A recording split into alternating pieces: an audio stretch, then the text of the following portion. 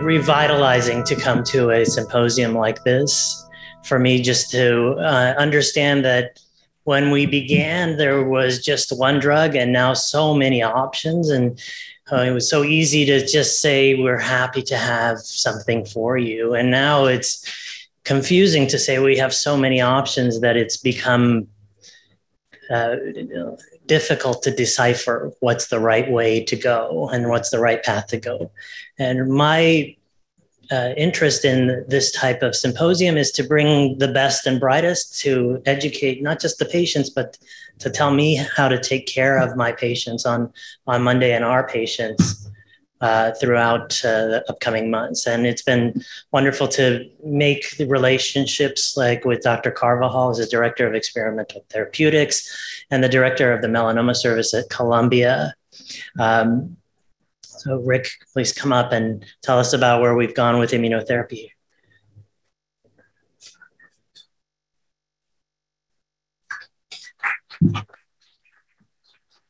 Thank you all. I'd like to thank Omid and Dr. Piro for the really kind invitation. And I have to say, this is the first time I've stepped foot in the Angeles Clinic. I've seen pictures, I've heard stories, but this is really a remarkable and magical place. So I'm really happy to be here. So in about 20 minutes, what I want to do is talk a little bit about some of the advances that we've made in the immunotherapy field for melanoma. As Dr. Hamid said, the advances are coming along pretty quickly. And it is really challenging to try to figure out how do we integrate that? What are the lessons we've learned? How do we take these new data? How do we talk to our patients about data? And how do you kind of take that into account when as a team, we're making decisions about your care? It's really complicated. Here are my disclosures.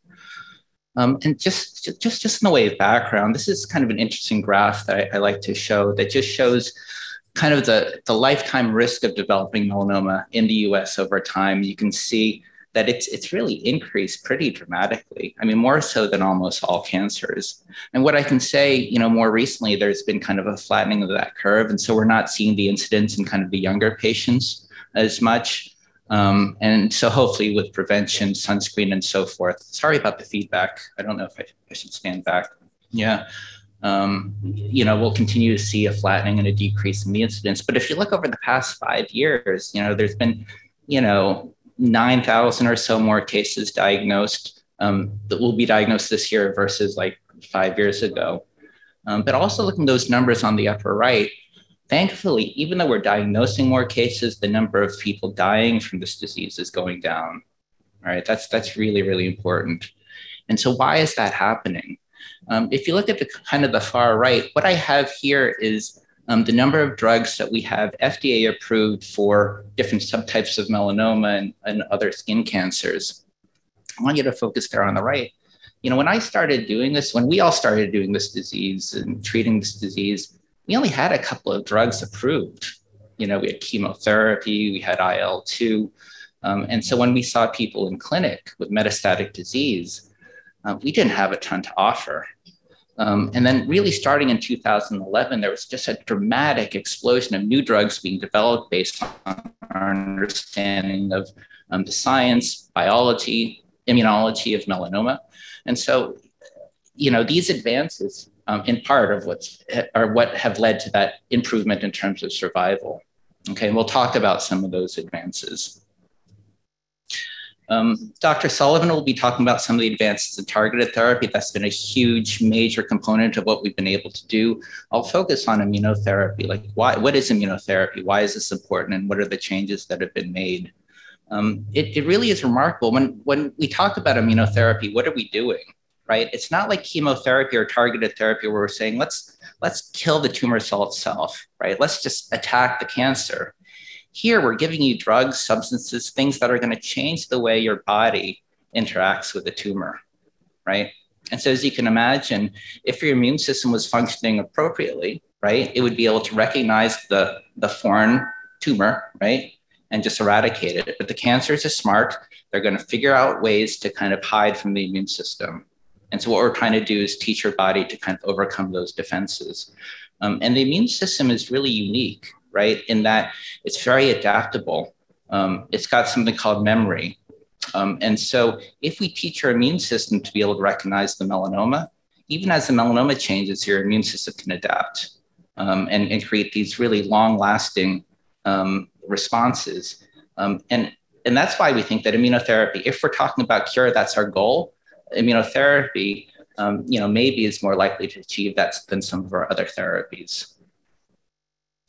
So here are some of the critical questions that I think have been answered just over the past year or so. I can't really read that from here, so yeah, and so I'm going to spend a little bit of time going through these because, there have been really key trials that have been completed recently that have answered some of these questions.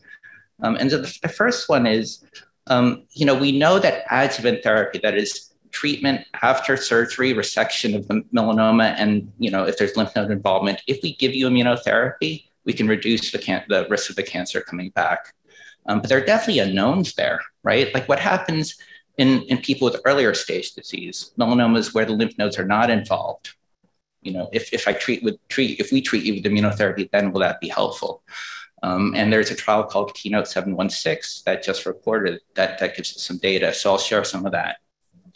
One of the long-standing questions we've had in the field is, for people who have melanoma that have a mutation in BRAF, so that's about 40–50% of cases, where we have the option of doing targeted therapy that work very well, or immunotherapy, we as a field have not known until recently, is it better to do immunotherapy first? Or should we do targeted therapy first? Or frankly, should we do a combination? And so we have some data to answer that question. The third one is, although we know that treatments like pembrolizumab, nivolumab, ipilimumab, these immunotherapies work really well, we need to be able to figure out how to make the immune system work better. And there are all these new immune targets that we've been looking at. One of those targets that's been of interest for a long time is something called LAG3. And we have new data about targeting LAG3. And then lastly, for our patients for whom we treat with these anti-PD-1 antibodies, that's Keytruda, Opdivo, if the treatment stops working, what do we do then? And we have some data about that. And so just kind of moving on to that first topic, again, we know that immunotherapy, if we give it after surgery for lymph node positive disease, so these are what we call stage 3 melanoma, or patients with metastatic disease after we cut out the sites of metastases, we know that if we give you therapy, that reduces the likelihood of the cancer coming back.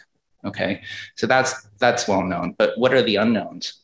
One, that immunotherapy, that adjuvant therapy will help some people, it won't help everyone, right? We only want to give it to the people who it's going to help. And I don't know, we don't know who those people are, one.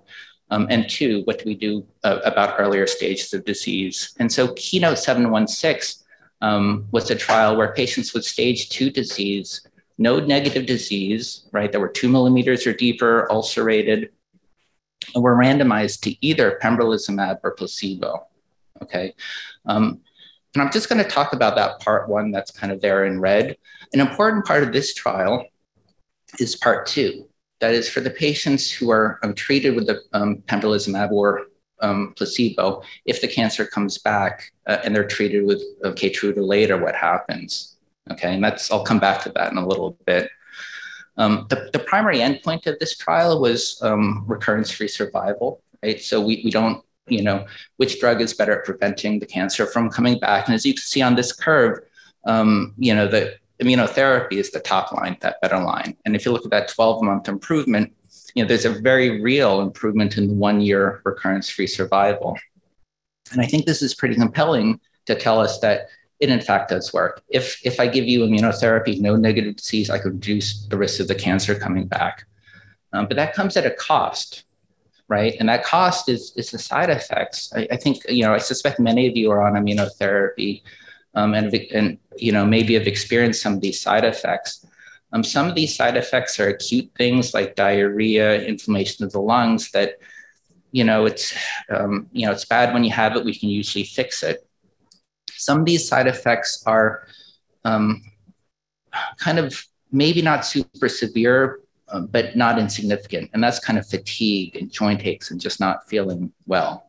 And then another class of side effects are these, what we call endocrinopathies, And these are the side effects where some of the hormone glands of the body are shut down. And the issue with these is these side effects, if they happen, are permanent, right? If I shut down your thyroid function, you have to be on thyroid replacement therapy lifelong. And so there's a certain kind of extra significance, I think, to this class of side effects. But on this trial, nearly 20% of patients treated with the immunotherapy developed these permanent side effects. And so, what do we know? We know now that anti-PD-1 therapy in stage 3 disease, node-positive disease, metastatic disease after resection works. We know now that in high-risk node-negative disease, so now that's what we call our stage 2B and 2C patients, it also works. But what we don't know is, are those toxicities worth that potential benefit? And I put this unknown because right now, I don't know if it's better, to treat with adjuvant therapy now, which I know will reduce the risk of it coming back, or, if we say, let's watch you carefully, and if God forbid it comes back, let's treat you then and potentially spare you the risk of those side effects. The outcomes may be the same because we're now able to cure not everyone, but some people even with metastatic disease. Okay, and so part 2 of that keynote trial will help us answer that question. I want to shift to kind of metastatic disease, and this is kind of just a timeline of what treatments we had available and what we thought about treating people in the setting of metastatic disease, frontline therapies. And in 2010, we had chemo, we had IL-2. In 2011, that's when we started to get the approvals of these targeted therapies and these immunotherapies. And that's when we started really breaking down our management of patients into their kind of distinct molecular subtypes, right? And there are a lot of molecular subtypes, but, one of the bigger ones that we think about are, do patients have a melanoma that has a BRAF mutation, yes or no?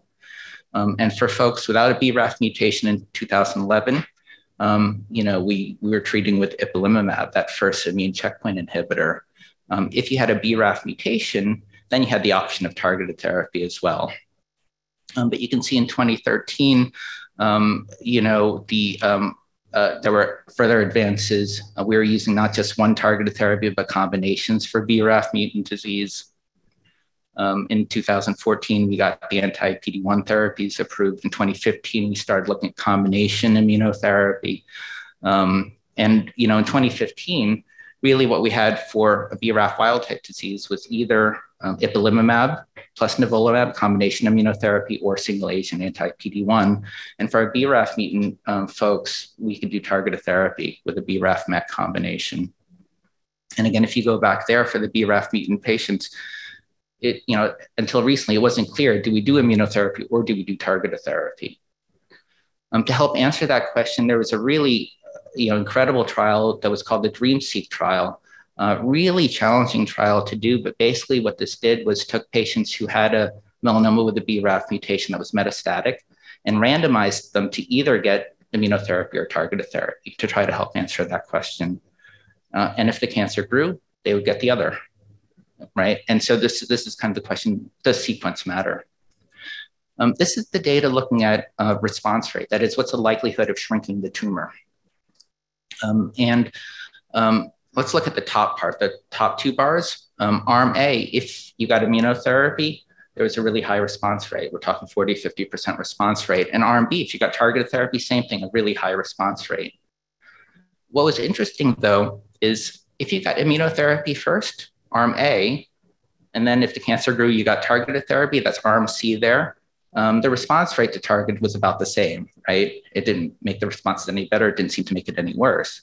If you got targeted therapy first, which is that Arm B, and then at the time of progression switch to immunotherapy, that's Arm D, it seemed like the responses were a little bit less robust, right? So from a tumor shrinkage standpoint, it seems that immunotherapy first may be better. And then if you look at the other important endpoints, how long can we keep the disease under control? Clearly it's better if you get checkpoint blockade first. And so really, our practice now for almost all patients is to do immunotherapy first, and then save targeted therapy for next line. That's not going to be for all cases, so that's going to be true for the right answer for many, many people. Now, just a few months ago, we got another drug approved, which is a combination of relatlimab and nivolumab. And relatlimab is a drug that blocks something called LAG3. It's another one of these immune checkpoints. And that LAG3 protein increases on the tumor, on the immune cells in cancers, as the the immune cells kind of tire out. And so we call it an exhaustion marker.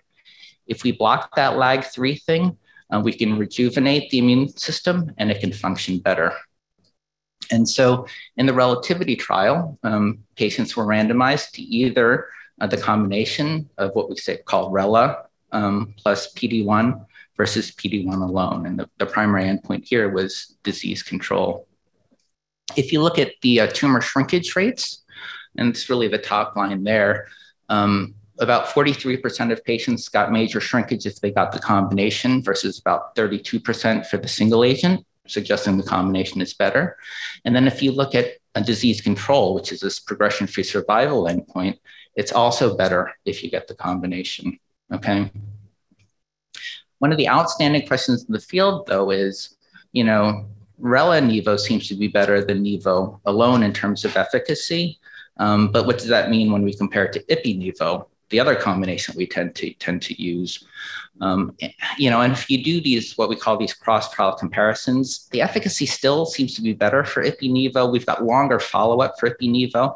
And, you know, if there are questions from the group, I think all of us will answer a little bit differently. You know, but the data in terms of what is the treatment that's likely, that gives us the highest likelihood of curing disease, we have the most data for Ipi-Nivo.